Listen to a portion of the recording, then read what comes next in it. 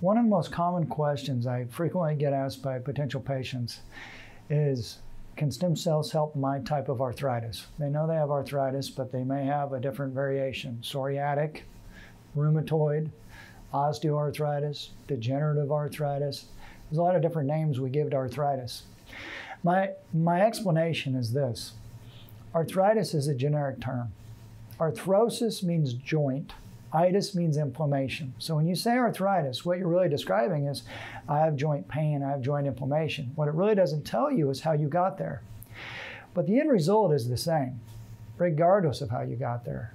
So with psoriatic or rheumatoid arthritis, you have autoimmune destruction of some of the cartilage in that joint that leads to that narrowing, which leads to the inflammation and that joint not being able to work right.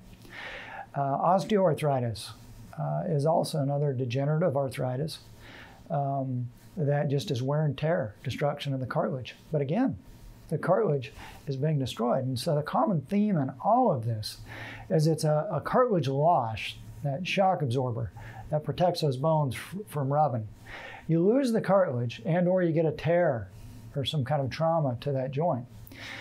The result is a lot of times at the end of the day with arthritis, the same.